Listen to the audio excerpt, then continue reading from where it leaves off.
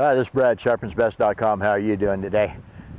We finally got, we had a guy that wrote, this is, in a way it's funny, okay, one of our customers writes us a question, he gets an answer, we get a question, he gets an answer, okay, it's about the sharpeners, and it took a long time just to get him the sharpener, and then he says he can't make it work, it doesn't work, I want to return. We say send it back. Okay, well, will I get reimbursed for my expenses back and forth? He sends it once to the P.O. box, actually by FedEx, I think, probably cost $10, $11. It got sent back to him because they don't deliver to a P.O. box. Went back to him, more on the computer, I mean, this goes on that far on the computer, okay? And so we finally got it back. And, our customer sent it back in a FedEx box where, I don't know, you're looking $13, $14 where, a little envelope would have been $2.50, $3 with tracking. Okay, so anyway, I got my pocket knife here. We opened up the knife and we're gonna, I don't know, just make a slit in the box, pry it open, and dump it out. And it's in a plastic bag. I imagine it's the original packaging that it got sent to him in. I'm just going to tear it open. All right. So there's the original bag that it went to. And it went to Brooklyn, New York. Okay. And so let's put that one down there. And then we got the sharpener. Oh, I remember now. The guy said that he's got a multi-use tool, kind of like a Leatherman, that he's had for, I think, 7 years. And he bought the 2-pack, all right, and that's the long handle and the rectangle. And yeah, I see some scratches on the long handle, a lot of scratches, so, probably used quite a bit. Let's look on the rectangle and see what it looks like. If he couldn't make the long handle work, hopefully he didn't scratch up the, didn't even use it, the rectangle. So this is kind of a monumental type deal. This is only the second one out of about 20,000 sharpeners, maybe even just in the last year. So anyways, let's take a look, put the plastic back in here. All right, and if I remember right, he asked, if we could sharpen this knife. Doesn't really need it back, but he'd like to see it sharpened and put on a video. He also said that he used, oh my God, I don't know what he's done to this knife, but he didn't do all that with my sharpener. And it's like semi-sharp. So anyway, I'm going to use the long handle that is scratched up, and I'm going to sharpen this knife. And to tell you the truth, I forgot to bring paper to cut with. The knife is actually kind of sharp. The blade is bent. It's got a big dip in it, and then it comes to a point, and then it takes another big dip like that. And but if I can find, it's a kind of a cool multi-use tool. It's got bottle opener. It's got a corkscrew. It's got a bottle opener there. And so anyway, we got some stuff here that we can cut. We got a business card and a Walmart receipt. So you have super flimsy down to kind of thick. And this is going to be just a little bit tough because that blade has been just damn near rounded. So let's see where we can go with this. First of all, I am going to use the V-notch a little bit, but I'm not going to use it as hard as he did. The claim was it doesn't work. Okay, first of all, I didn't tell him to use the V-notch. I tell people not to do that.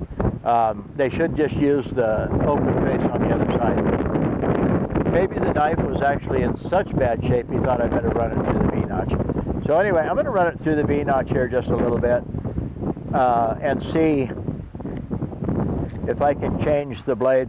I'm not reefing on it as hard as most people do. I'm not going to tear the blade up, and yes, I'm doing this on my leg again, and no, I'm not going to slice my leg open, and no, I'm not going to bleed to death, like I get told all the time. That's like telling a guy in a race car you can't race the car because you're going to wreck and you're going to die. That doesn't happen very often. It does, but not very often. So just like this, don't push too hard, let it work, don't make it work. Turn it over. Right now I'm using the open face.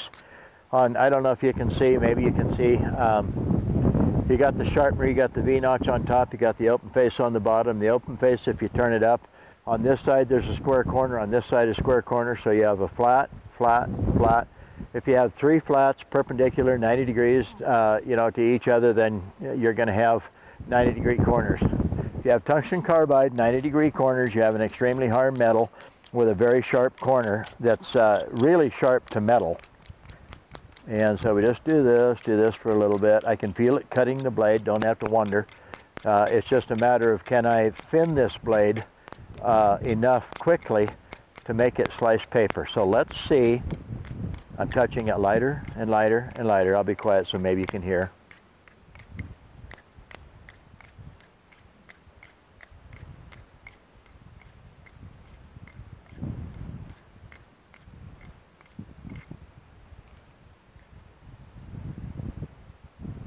That's close. So let's go for the business card first. I turn this way, I guess.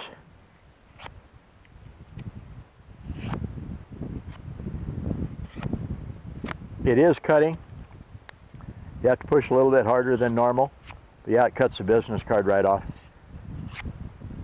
And it does take a little bit to cut a business card. They're actually very thick, that cardstock. It bites your finger pretty darn good. So let's drop that down and see if I can, with the wind and everything else, see if I can cut a Walmart receipt. Okay, it isn't too bad. Let's work on it just a little bit more. Man, we're going to have some wind. Yep, so let's see. Just like this. Okay, no offense to you guys and no offense to the guy who actually did this, but looking at the knife, listening to what he said, we went way out of our way on this deal. I'm not kidding. You should read, maybe, you know, we give a link to the video, you look at the conversation and everything, how far we went out of our way to make this right and everything.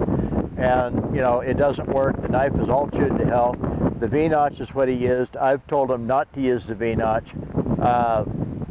So, operator error, I don't care who's listening.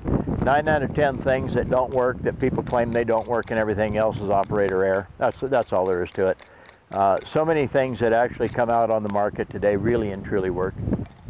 It's just that people don't know how to use them. And if you watch my videos, I say over and over and over to people all the time, don't use the V-notch except on crappy, thin, cheap kitchen knives. You know, unless you're going to make, right here, sitting right here, I made a good hair shaving knife out of a butter knife. If you're going to, in a survival situation, you need to make a knife, use the V. But on most knives and situations, no, I don't ever use the V on it. So let's see if I'm even closer. Oh yeah. All right. If I can cut, and I'm going to hold it this way. Okay. If I can cut a Walmart receipt. Why is that a big deal? Because Walmart receipts are just super thin. If you can cut the Walmart receipt and not have to work too hard at it, the knife is actually pretty sharp. You know, he wants his money back, that's fine. I'm not real positive. You know, maybe we'll refund half of the shipping, but to send it FedEx, 14 bucks, you know, that whole 9 yards, that's kind of ridiculous. The sharpener does work. I would like to just actually be in New York and stand there with the guy and show him how to use it, because it does work, there's no problem. We said, hey, call, and I'll walk you through it, because 9 out of 10 times, it is nothing more than I don't understand how to use it.